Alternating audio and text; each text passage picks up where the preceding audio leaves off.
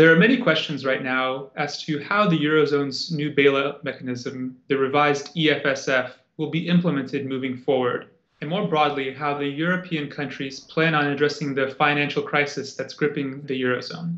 But before those questions can even be addressed, there's one hurdle to passing the revised EFSF, and that hurdle is Slovakia.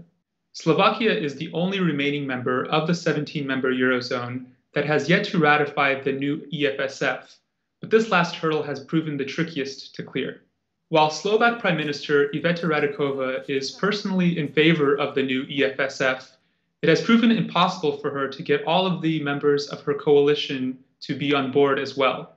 Namely, Radičová's junior coalition partner, the SAS party, which holds 22 seats out of the 79-seat coalition, has been opposed to voting for strengthening the new EFSF.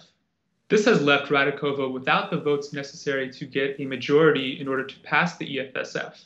And because of this, Slovakia was unable to pass the ratification of the EFSF in the parliament's hearing on the issue on October 11th. As a result, the Radičová government, which tied the vote for the EFSF with a confidence measure over the government, collapsed. Still, this does not spell doom for the revised EFSF. Slovakia is likely to ratify the revised EFSF in a second vote that will take place before the end of the week, this time with the help of the biggest opposition party, Smer. Most of the Smer party, which is led by former Slovak Prime Minister Robert Fico and has 62 seats in the parliament, abstained from the vote the first time around. And its participation in the second round of voting would be more than enough to make up for the loss of the SAS vote.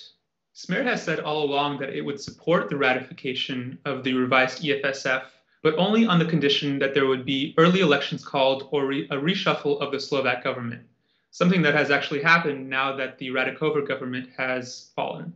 What this means is that most of the Slovak government is committed to the passage of the revised EFSF, but it ultimately took a collapse of the ruling coalition in order to facilitate getting the deal done. Now, Slovakia's problems raise the question of whether other Eurozone member states could see political turmoil related to the ongoing financial crisis. Indeed, European leaders have already been discussing the next round of potential changes to the EFSF.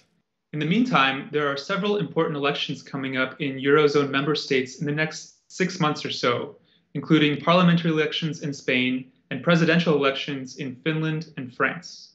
And this does not even factor the possibility of snap elections or governments falling in confidence votes outside of the election cycle, as happened with Slovakia. That means that with the Eurozone's growing financial and economic challenges, this can also be accompanied by growing political shakeups in Europe as well.